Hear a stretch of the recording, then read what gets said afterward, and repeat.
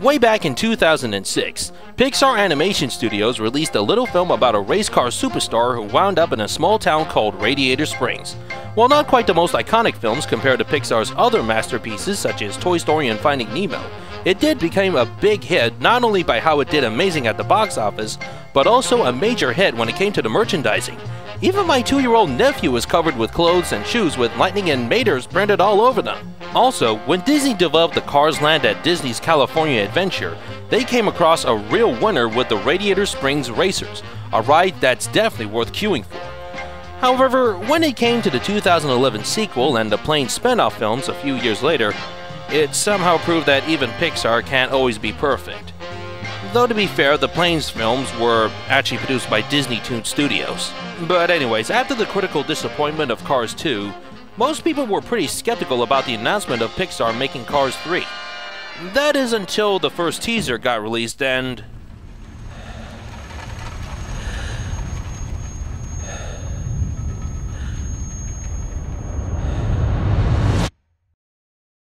Yes, well...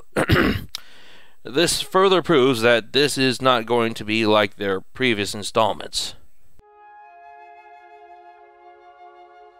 The story of Lightning McQueen being overshadowed by a new kind of racer by the name of Jackson Storm shows a much more dramatic angle compared to the first two films.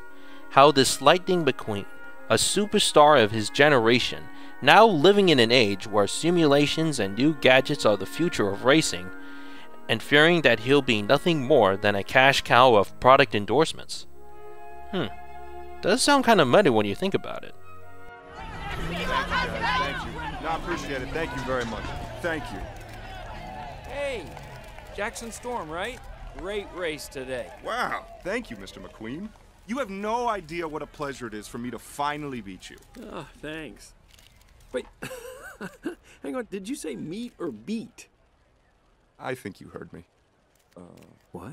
Storm! Can we get some pictures? Yeah, come on, let's get a picture. You know what? Get a ton of pictures, because Champ here has been a role model of mine for years now. And I mean a lot of years, right? I love this guy. But thankfully, this movie doesn't become very depressing. Lightning still has hopes thanks to a new trainer by the name of Cruz Ramirez.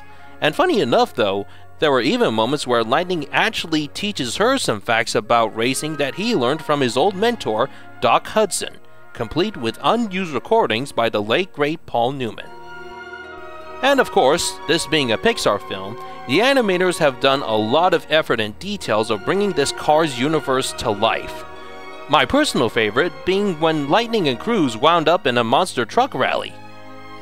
If you have ever been a fan of the first two Car films, or at least the first one, I say Cars 3 is worth going out to see this school holidays.